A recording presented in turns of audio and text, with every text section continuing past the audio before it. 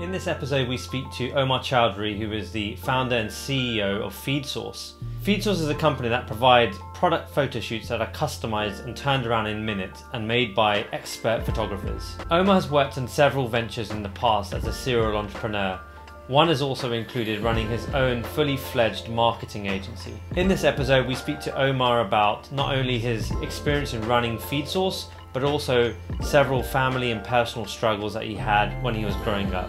Today, Feedsauce has become a huge, reputable industry player and has been featured in New York Times, Vogue and GQ.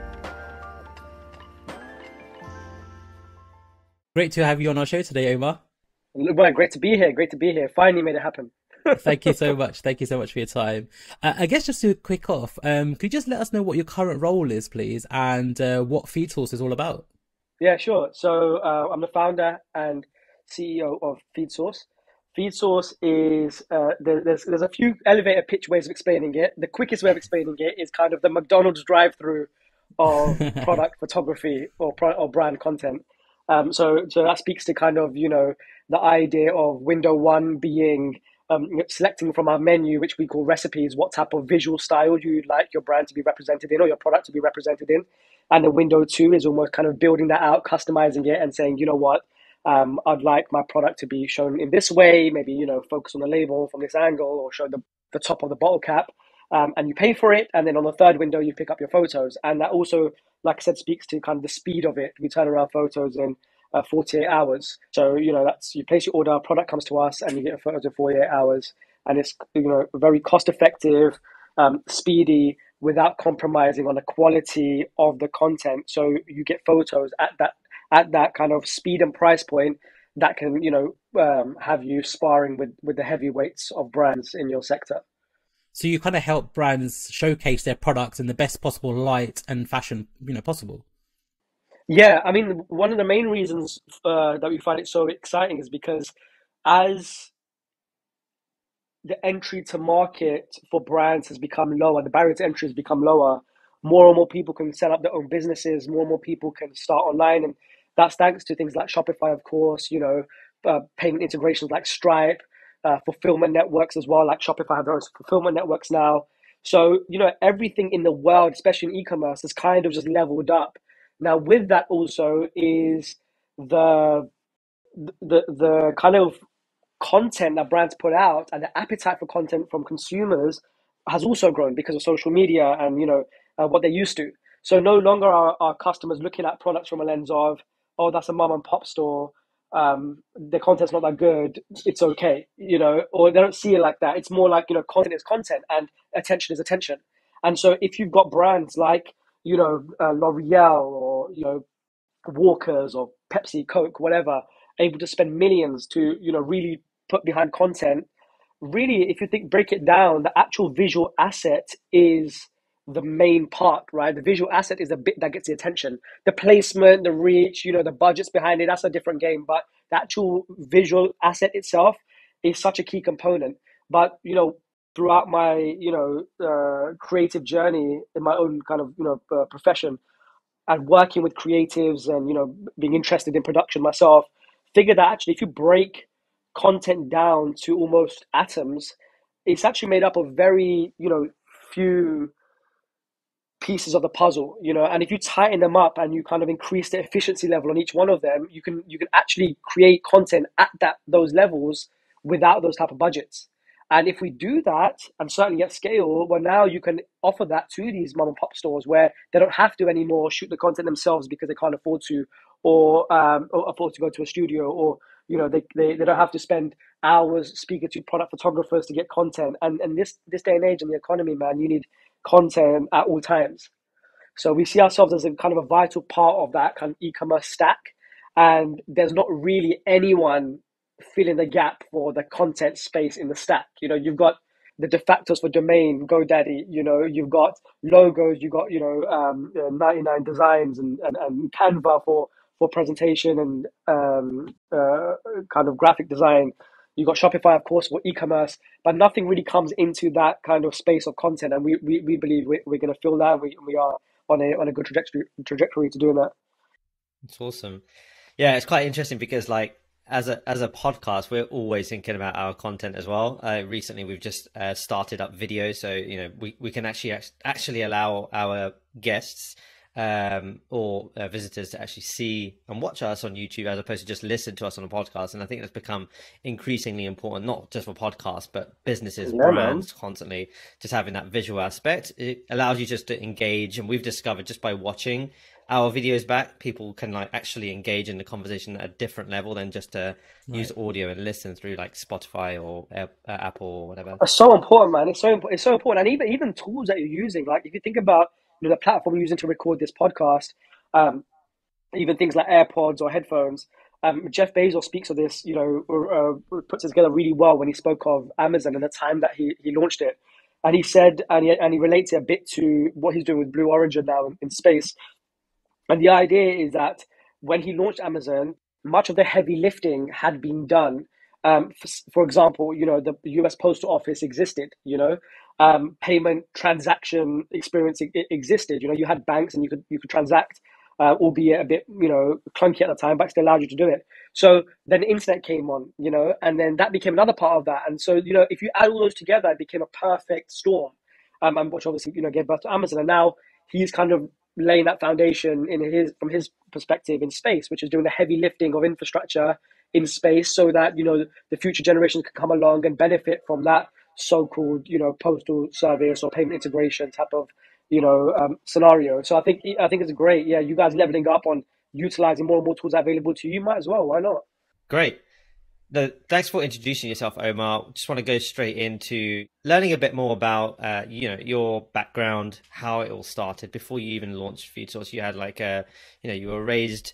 Was it in London you were raised? Yeah, West London. Yeah, we'd love to kind of learn where you were born, where you were raised, what was family life like, before we go into kind of your career. Sure. So I was so I'm born into kind of a Pakistani background family. My dad's from Pakistan and moved here when he was in his mid-20s. My mum was born and raised here. So kind of dynamics between them actually was quite interesting. It was an arranged marriage.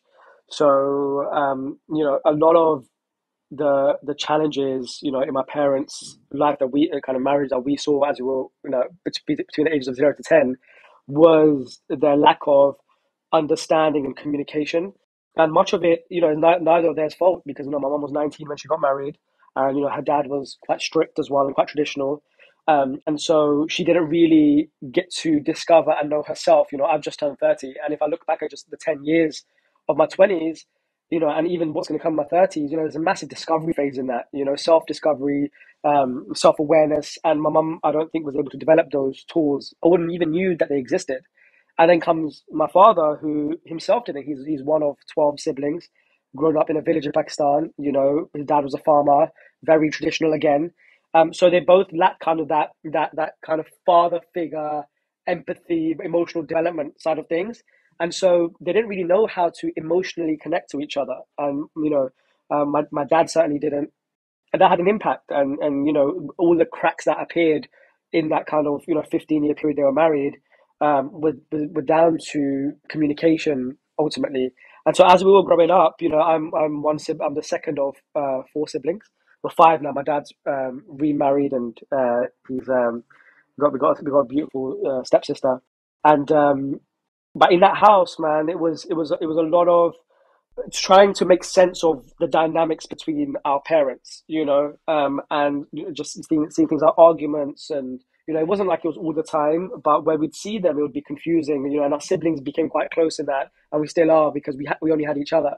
So at the time, my dad's always been a businessman, so he had like a record store. Then he went into the music business a bit. Then he went into running his own, a very successful, in fact, ticketing business, and he was competing very closely with like C Tickets and Ticketmaster and companies like that. So he was doing that. My mum was, kind of a stay-at-home mum, raised us, and then she went to once my parents had got divorced, she went into university and became a teacher. So she does that now. So we were very young when my parents divorced. I think I was about 9 or 10.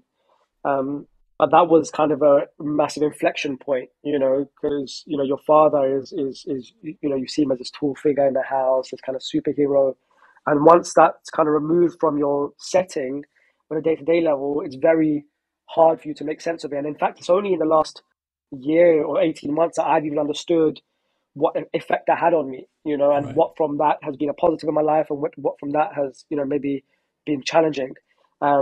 So yeah, it was quite challenging in that sense, and from there it became quite hard. My mom was single parent. We raised a council home, so we had to really try to figure things out. And the divorce wasn't the easiest. So there's times where we were living in not in any kind of regular accommodation. We had to go live with like shared family housing. So we were living with like other families because my mom didn't feel safe enough to like live in her house with us. So the dynamics were just like very, very hard for us to understand, and we were still, probably about 10 years old, 11 years old at that time. So yeah, it was very interesting, but a lot of it was just kind of witnessing these interesting dynamics between these two people who you love so much and are everything to you, and then this superhero is almost removed from your life, and it seems more like to you at the time that, oh, you don't want to raise me, and that's not the case. As you grow up, you understand, then you feel sorry for your mum. And my mum has had so many of her own challenges that we'll speak about later if you want. And seeing that was just almost having like a front row seat at your mum's kind of self destruction to an extent. And it sounds quite extreme, that phrase, but it's true. The extent to which her health took her felt like that. And I'd been the eldest son, just seeing this, and it's hard because you feel helpless. There's very little you can do. In fact, and nothing you can do. And I think from that came this drive, the ambition, the willpower, whatever it is, for me to, try and navigate the next, 20 years of my life. Yeah, sure. I guess moving on to your early career then, Omar. You launched your first business when you were 17 years old, which is pretty impressive in itself. What was that first business, and perhaps what are the lessons you kind of took away from that? Actually, I was doing kind of businessy things, even in school, even younger than that. So I think when I was in high school, I noticed that everyone would kind of love playing Pro Evo, and or like Football Manager was a massive game right there. At that point, people just play on the computer, and they'd come on discs, and I figured out how to basically bootleg them.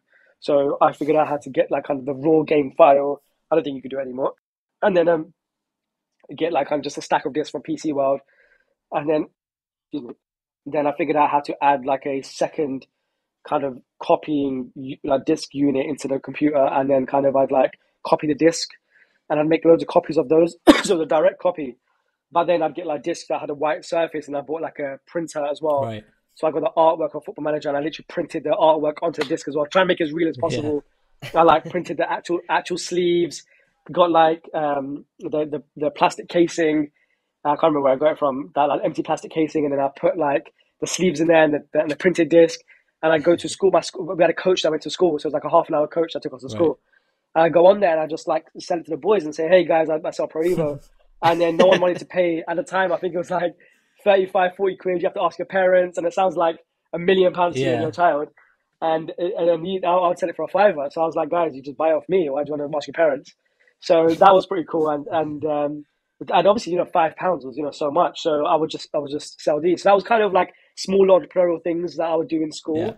And then when I was 17, yeah, that was kind of the time when I was just finishing my A levels, and I got really good grades. I got all A to C's, got into Russell Group universities, and I was very, happy with what I'd achieved academically. And but my perspective at that time had developed more on like how I'd seen the world. And I think certainly from early on in my life, things like with my father, I'd really, had a lot of time to ponder things myself, and I'm heavily curious. So, I'm always questioning why, and, digging deep and searching for knowledge, and, just finding curiosities in loads of different areas. Following curiosities in different areas. And doing that kind of made me question things like authority. I was like, well, just because why do you have to do things because we're just told to do them? Like going to university, like why like are we just told to do that? Why is a 9 to 5 called a 9 to 5? What's the significance of 9 a.m. and 5 p.m.? Like who said that that's the thing? Why do we have weekends? Why can't every day be a weekend? Things like that. And then that would kind of make me feel free, because as I'd question it and I'd realize that some of these things are just like kind of man-made concepts really for convenience, and everyone kind of easily filter down one mechanism, and it just makes it more convenient for people to just go through life if you're just kind of told that like you just are like kind of in this factory and you just start here and you end there, and along the way you pay taxes and have kids and all that type of stuff. Now that sounds crazy to me. So it was probably a bit overly like kind of simplistic thinking, but and then that matched with this idea of kind of a lack of authority, lack of respect for authority, where I felt like my old dad kind of wasn't around as much as maybe when I needed him or wanted him to be around, affected me in a way that I was like, well, that's the person whose child I am. And so if I don't feel that connection or sense of nurturing there, then who else in this world is going to give that to me? So I started taking it upon myself to figure out like, okay, I guess I'm just going to look out for myself. So by the time I left college, it didn't make any sense to me to just go into further education. I didn't just want to go into that system. So I just started, at that time I was heavily creative. So I'd been to film school during my summer holidays. I'd like done various kind of creative endeavors, just like created like a clothing brand in college. Um, so I started to understand a bit more about creativity and marketing.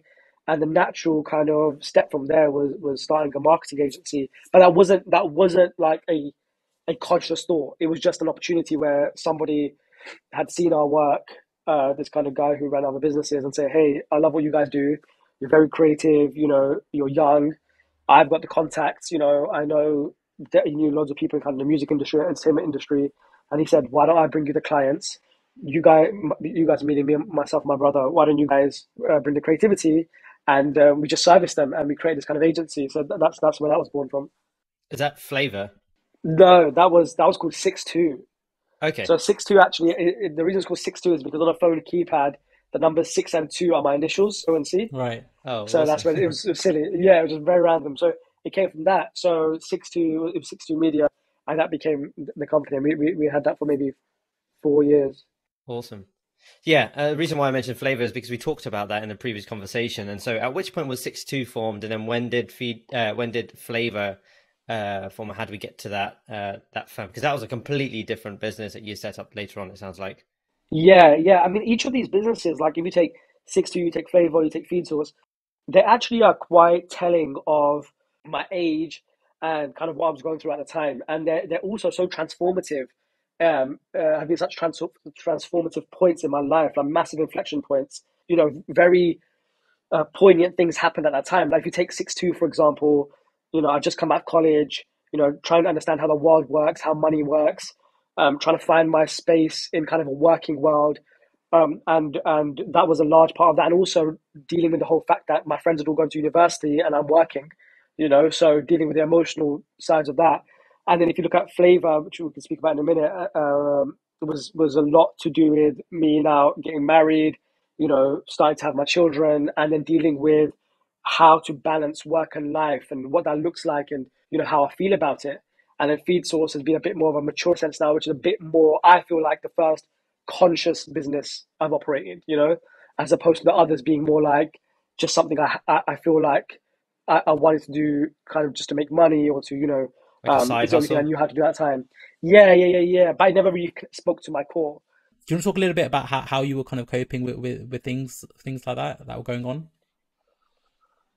Yeah, man. I know some of these things I haven't really spoken about much because I haven't even been able to make sense of them until recently. Really, I've actually recently now got a life coach.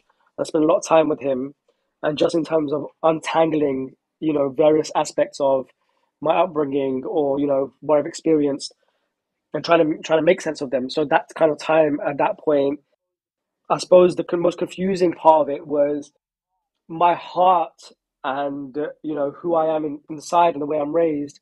I have the best of intentions, and I mean well. I don't wish bad upon anyone. I don't want to do bad to anyone. Like I just want everyone to be happy. And that's why as a creative, that's what you want to do. You just want to Right. create better things, and you get joy out of that. Like I love creating experiences for other people to interact with. So so that's kind of my soul, and that's where I come from. But then the things I was going through were bringing outside to me that didn't feel like it aligned to that. My business partner and the type of people we do business with. It was like his whole mindset was well, you haven't had your dad around much, so I'm going to kind of be this big brother, and I'm going to show you what life's about type of attitude, you know. But really put me in scenarios that were super uncomfortable. But that's kind of what's what brought out, like I said, that street education, you know, like doing business with people that might be gangsters, you know what I mean? That like you don't want to be doing business with these people, you know, and these people are paying me to do a project for them. Him knowing I've got 15 projects going on anyway, which by the way is bananas for a 19-year-old to take on at once.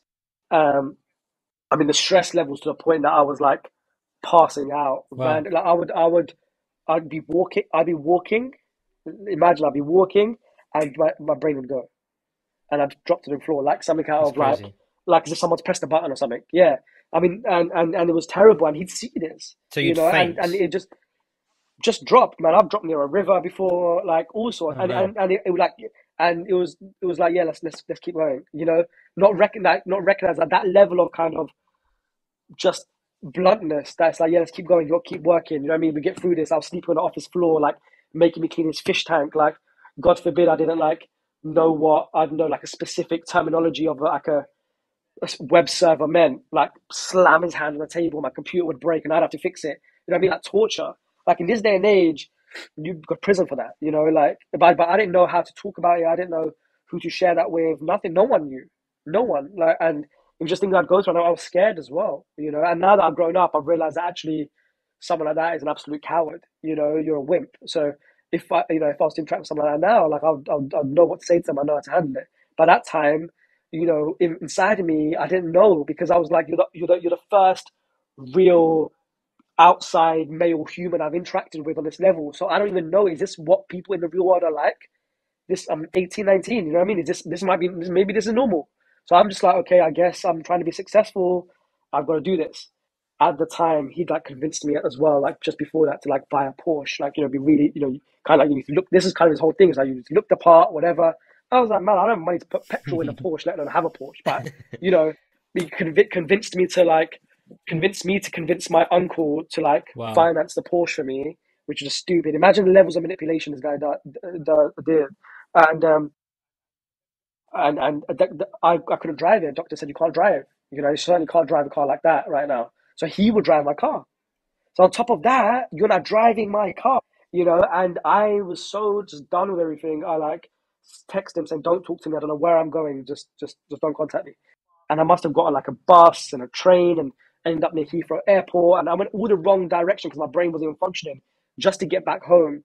And I'd given my brother my house key the day before because he'd come in from uni. And my brother had texted him saying, "I can't get through to Omar. Where is he?" He said, "I don't know. I think he's in the office or something." No, full and well I wasn't in the office. You know, he knew.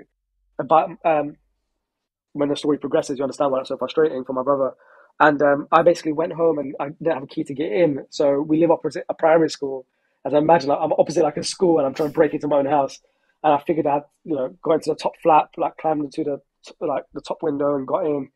And basically wrote a suicide note and started planning like just to kill myself. I was like, no, I can't do this. This is just terrible. You know, like first of all, how do I explain this to anyone, whatever? And it was just the most heartbreaking experience. And I remember everything. And that's why for my brother ultimately it was so sad because he was like, you knew that he wasn't like feeling right, and you lied to me. Imagine something happened to him, you know. Um, and it got to a point, man, where I was like just literally just ready to just like take my life, man.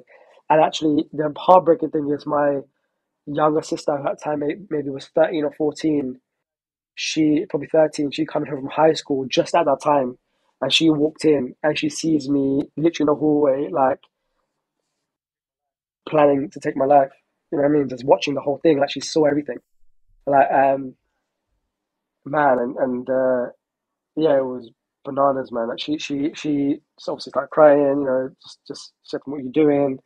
And then like, you know, just grabbed me and just like moved me out of the way and called my mom. Like everyone just turned on. My mom came home. My mom literally just started hitting me. She was like, what the f are you doing? Like, how dare you? Like, she didn't understand. You know, she's and obviously mum, man. She's coming from like just from school. Like, what's going on? I'm just sitting instead, and I'm just like bawling, crying. I can't even get words out. My brother came on. Brother started punching up like the bed. You know, because he was angry. He was like, "Why did he lie to me? Like, imagine something happened. Like, I knew this was going on. Like, everyone he had a bit of a feeling, but he didn't know." And mum was like, what is it? And when I said basically this guy's name, I was like crying so much. I just managed to say this guy's name. And mum goes, is it him? Is he doing this to you? Like, what's he putting your head? Da, da, da. And my mum just lost it, like called him effing and blinding, and like just everyone was just livid. They're like, we trusted you with him. You know what I mean? And I ended up in hospital. My dad was disappointed. Obviously, everyone was disappointed in me to an extent, which I understand.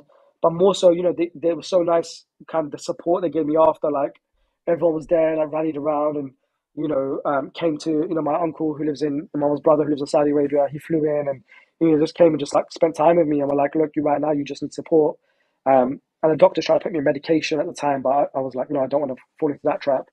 Um, but it was just a very, very dark and like lonely, gruesome place. But yeah, I just didn't know how to escape like that kind of mental torture, and I was only 21. So yeah, that was just like gruesome, man. Yeah, that time. Yeah, that sounds like obviously a very difficult time in your life, Omar, man, and I can appreciate that. It must have been really difficult to share with us. So thanks so much for Yeah, sharing the story. no, no, Really man, appreciate it's that. a pleasure. Um, I'm glad that you kind of managed to kind of get out of that situation, which I guess led you to finding flavor later on. Yeah, Then, yeah, right? that came in. So I started going to Google Campus, and I think initiatives like that are so important, man. And I think one part of like why even the things I do now, and some of the guys that we have here, who are young interns who start here and end up like becoming full-time creatives, and people in various positions in our company, it's because I remember at a time, like if Google Campus hadn't existed and that wasn't a free initiative, like I wouldn't know what to do, and there was this thing that in Shoreditch you could go to, and I would go there and there were other creatives there, and there was a job board where you could find like projects that people wanted help with, and one of them was like this finance app that some of these guys wanted built. So I just contacted them, and I just on the way there, just decided a price that I wanted to charge, and the price was kind of just determined by the fact that the doctors had said that your mum's not getting much better at the moment, and sadly, the chemo had affected her mental health to the point that she had to be sectioned. So she was now in a mental hospital, and couldn't come home until she was fit enough to come home. But they said to us that even when she does come home, you're gonna have to change the environment because that's the same house that she got married in, divorced in, well, experienced like so many highs and lows that try and change the environment for her. If you can't move house, then like change, like just do it up. So I charged like I think it was 8 grand to these guys, and I was like, look, that will give me enough money to just renovate the house a bit. So that's what we did, and that's how I learned how to get projects. And from that year, I just set myself a goal. I was like, okay, screw it. This year, I want to make 100 grand, and then I just did whatever it took, worked any hours, to make sure I made that money being a designer. And then year on year, I did that for about a couple of years, and that the freelancing stuff grew. But to a point where Flavor then came in, I was like, this is interesting. Like, I'm one person. What if I actually built kind of an agency around this and used my sales techniques, but had other people that could take on work? And then maybe I could make more money. So that's kind of how Flavor was born. But yeah, that's really the story to get there. So Omar, thanks for sharing that flavor. Agency business setup sounds like it started to scale. I would like to kind of move on to Feedsauce, and Yeah, what was the turning point that got you to Feedsauce, and then can you start sort of introducing what was the aha moment where you thought, actually, you know what, Feedsauce is it? That's where this needs to go, and this is what we need to make now. sure. So when we were running Flavor, we had the luxury of working with some amazing clients. People like Hilton. We had a deal with Deliveroo at the time when they were pretty early on, and we were working with these brands. And what we were noticing more and more is that we offered kind of these retainers and packages for kind of marketing solutions, like all your social media marketing, whatever, and content. But they just wanted more and more content. So almost to a point where they were like, look, take out everything else and just give us more content. And we were like, okay, cool. That's interesting insight. We'll just do more of that. But we just kind of charged them accordingly. But then what happened is because we had more and more clients like that and more content requests, the guys in the studio, at that time, I had my first daughter as well. So I was kind of not really present at the office as much. And these guys had to get the work done. They kind of makeshifted like a photography setup where they would like stick like the colored paper to the walls and just make all these different small setups so they could just shoot quickly. And when I came in, I was like, this is crazy. This is pretty interesting. Like, it's kind of cool that we can create content this quick. What if we added some props to this? What would that look like? And then that's kind of where this kind of idea started ticking in my head, of this idea of what if we didn't do the agency stuff and instead just took this element of like product photography and turned it into a kind of a platform. And I was really getting obsessed with platform experience like Uber, Airbnb, this idea that you can take complex problems that people would say, no, nobody's ever going to do that. You know, like going to a stranger's car or like staying in a stranger's house, like the most complex and the most ludicrous ideas. But through like genius design, genius communication, genius branding, genius platform experience, you're able to create a safe haven for the consumer, you know, and then it turns into a marketplace where you've got two sides of it, you know. If someone told the founders of Airbnb, you know, 10 years ago, 12 years ago, that there'll be high rises being built around the world just for the sole purpose of customers staying there from your website, you'd be like, what? I can't even get one person to like even agree to this idea right now or invest in it, you know? So you have to be that ambitious. So Right. we kind of feel like at times we're like that there with Feedsauce now, which is, you know, to get people onto that kind of mindset with content. But when I'd see those things, and I watched, then another interesting thing was I watched the Founder movie at the time, uh, the McDonald's story, and there's this amazing scene in there where they're kind of drawing out that first McDonald's kitchen on like a kind of on like a tennis court, and with chalk they're drawing out like here's where the fryer will go, here's where the burger station will go, you know, and they're kind of choreographing this, and it's like a beautiful kind of, I think they called it a symphony of efficiency. And I love that term. I was like, so cool. So I was like, okay, imagine there's like a symphony of efficiency like this, but for content, like almost like the studio, that's just like kind of like a dancing act, you know, like how beautiful would that be? Yeah. And that's kind of like was like, the aha moment. I was like, yeah, we need to create something that's just tailored towards product photography that focuses on high quality content, speed, price effectiveness, but like 5-star customer experience. So that's where I was born from. That's really interesting. And how do you, or how does Feedsource go about kind of acquiring its clients at Omar? What's what kind of strategies do you employ there? So to start with, I've been able to develop a little bit of a social presence myself, so that helped at the beginning, but just to get a bit of awareness out. And so a lot of the early kind of customers or people that would see my stuff on social media and would just kind of follow the brand and start interacting with it. So started off like that, and we've been very lucky to have excellent word of mouth. So the business has grown very organically, and up until very recently, we'd spent like $0 on marketing, like nothing on ad spend, to the point that we had Facebook offer us partnerships. We're developing a relationship with like I'm in contact with the president of Shopify now, and like just these are just organic relationships that we developed over the course of the business, just by people kind of hearing about us and seeing what we're doing and seeing the innovative approach to it.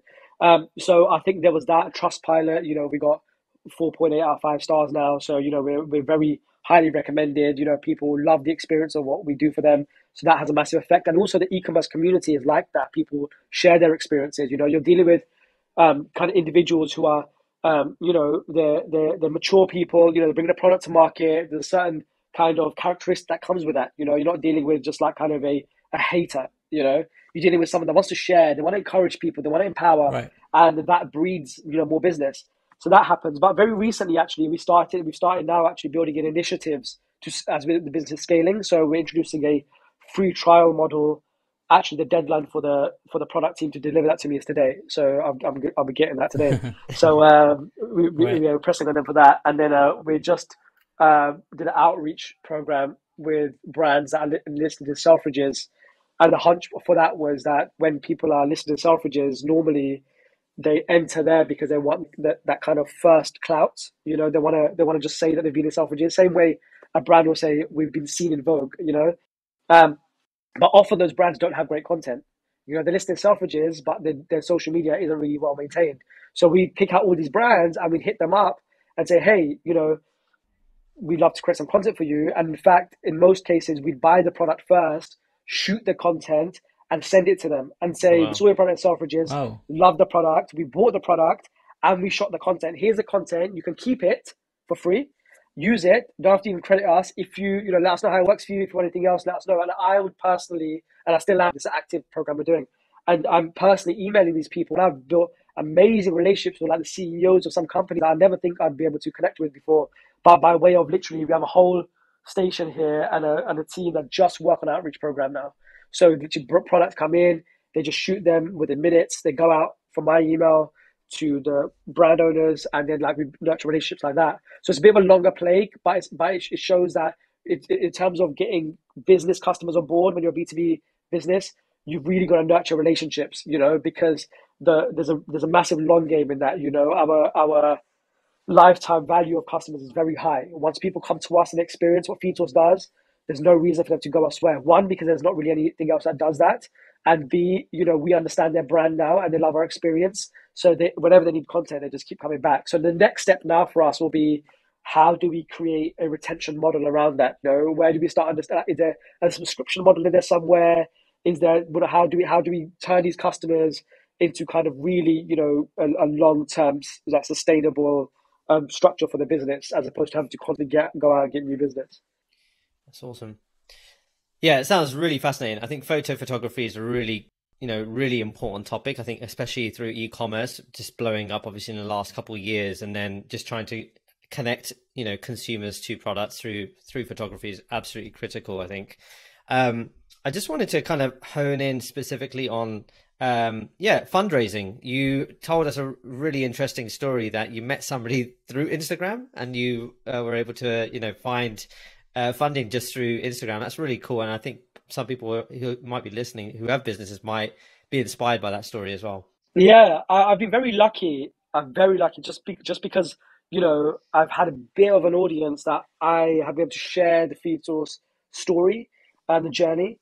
And that's, been so, helpful to other founders as well, because, I'm more than willing to share the ups and the downs, and certainly the struggles resonate with people. And I think through that, if you think about, especially you, Sunny, when you're meeting with founders, that often you're backing the jockey, not the horse. You're like, why will that person make this work?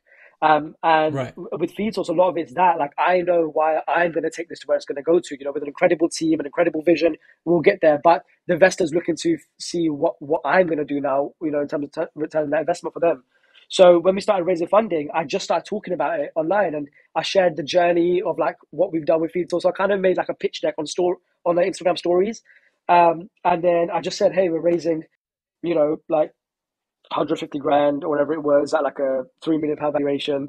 If anyone wants in here, like, swipe up here and there's like a type form, or just DM me. And then, I actually got loads of DMs and loads of interest, which is so interesting. And some of those people we're still nurturing relationships with.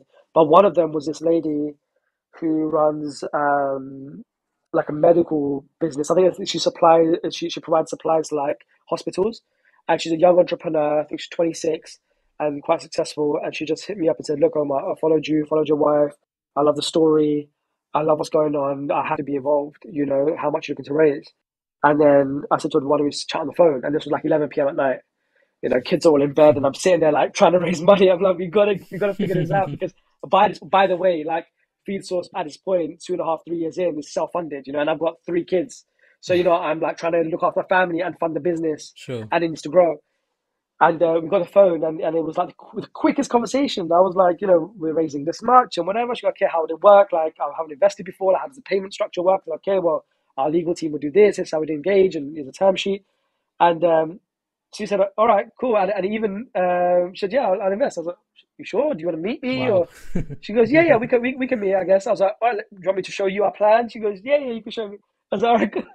And I have one friend who's a VC, and I called him. I said, does this make any sense? And he goes, how did you get a £3 million valuation? He goes, what's your revenue? He goes, you shouldn't be getting a £3 million valuation. What's going on? But he goes, but then when I explained it to him, he was like, okay, that makes sense. All right, yeah, I get it.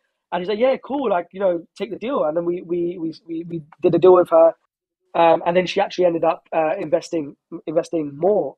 She topped up the investment another 100 grand through that year. And she's been an amazing investor, just like silent investor, very supportive, and has collaborated with us really well.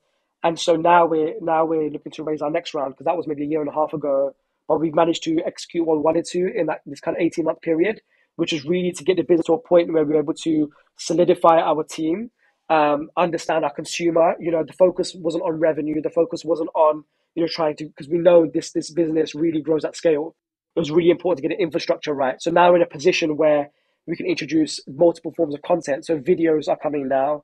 which businesses need, especially with algorithms on TikTok and Instagram Reels. So videos are coming now. We're extending more of our reach in terms of customers, and we want to get a bit more global access to creators as well now. So we're building a supply chain.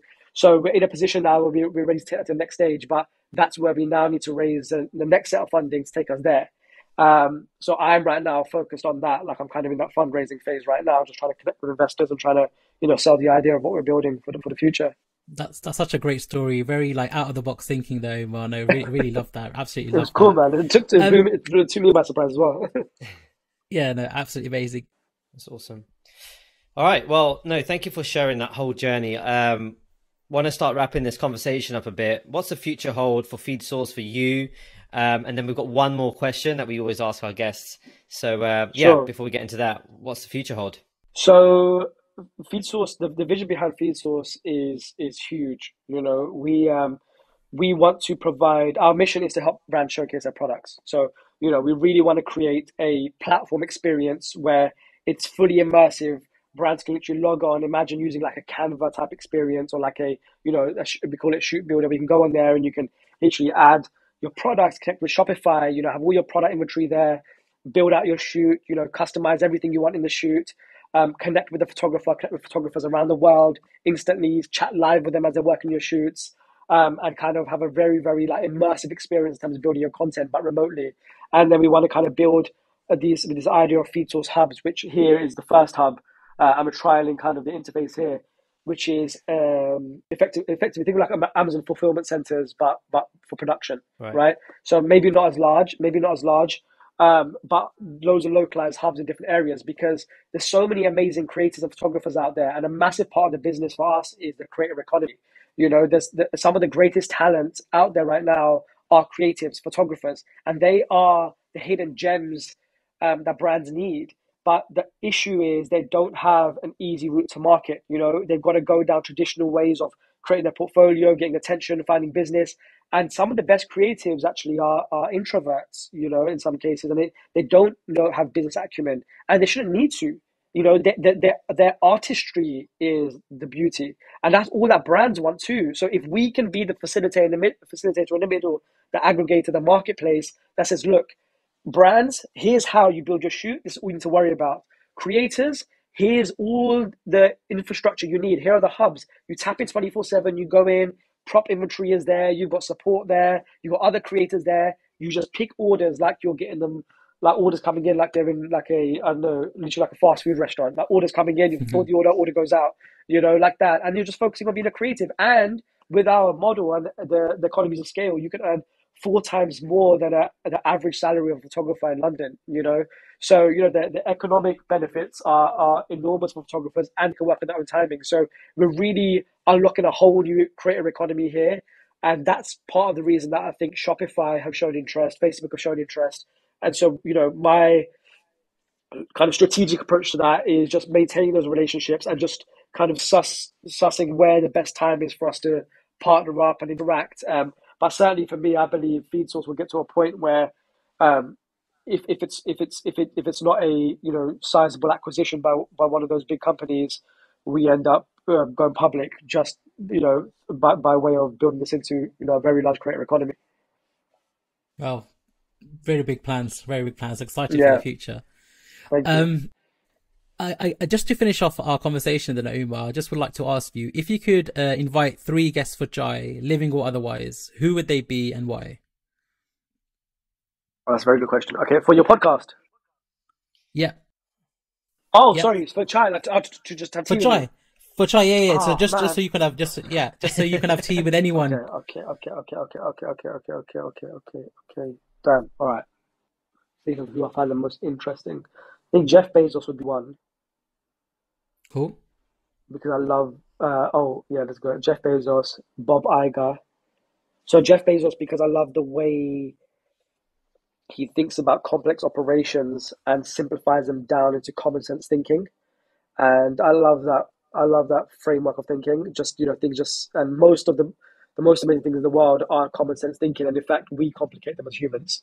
You know, so that's what I really love about the way he thinks. Hmm. Bob Iger, who was the CEO of Disney for kind of 15 years, and I love his operational management and his conduct as a CEO. You know, there's a finesse to it. There's some base to his character. You know, that really comes Right. across. You know, there's a level of confidence and clarity, which I think is interesting. Those two, and the third. Ooh, you know what? I would love to actually sit with Johnny Ive, who's obviously the designer of Apple products. Just from a design perspective, I think it'd be so fascinating to talk about the cadence of things. I'm obsessed with that. Like, if, for example, someone comes to me, literally for chai, this relates to chai. If someone comes to my house for, to sit with me, if I'm making them coffee, we have different like mugs in our house, but there's like these mugs that have like this a specific type of lip that kind of just like comes out a little bit, which I think is so much more comfortable to drink through. And we have these other mugs which are a bit more rounded, the lip, which I don't think are as comfortable, but I think it just makes the drinking experience better when you're having coffee or tea. So just things like that, cadence, like they're the small details that in design that even to me are so important in terms of the experience. So I'd love to Sure. speak to someone like that about the fine details of things because I think design is just everything. We love your passion, man. We just watch you like just inspired by your passion. But Oh, Omar, bless you, man. Thank you for having me. honestly been a real pleasure having you on the show. Where can people get in touch and find your content? Sure, man. So feedsauce.com is the company. So it's Feedsauce. We've had people think it's like feet sauce or feed sauce, like a SOURC. It's funny. So yeah, feedsauce.com is basically it's like literally sauce for your feed. So that's it. So feedsauce.com, and then you can find me on Instagram. Instagram and my handle's Omar Choudhry. So OmarChoudhry. So that's it, man. Yeah, just come say hello. Thank you for having me, guys. Honestly, I'm so proud of you guys for even doing this. And for those guys who don't know, like Sunny has probably met me when I was maybe like 15 or 16 in college because we have mutual friends. And it was so nice to connect with you and now to meet you as well, Andy. And I think you guys do something amazing. Even by the way when you conduct this podcast, the way you guys work together, I think it's excellent. Even the professionalism in how you set it up, and make the guests feel comfortable. You're doing a great job, man. So I definitely encourage more and more people to engage with you, and I'm going to definitely listen to more episodes of your guys as well. Great. Thank you so much for the kind words, Omar. We really appreciate that Keep feedback. it Thank up. you so much. Well, thank you so much for your time today. It's been a pleasure speaking to you and to hear your story. And we look forward to seeing you and Feedsauce grow in the future. No, thank you so much. Thank you so much. Speak to you Thanks. guys soon. Cheers. Cheers.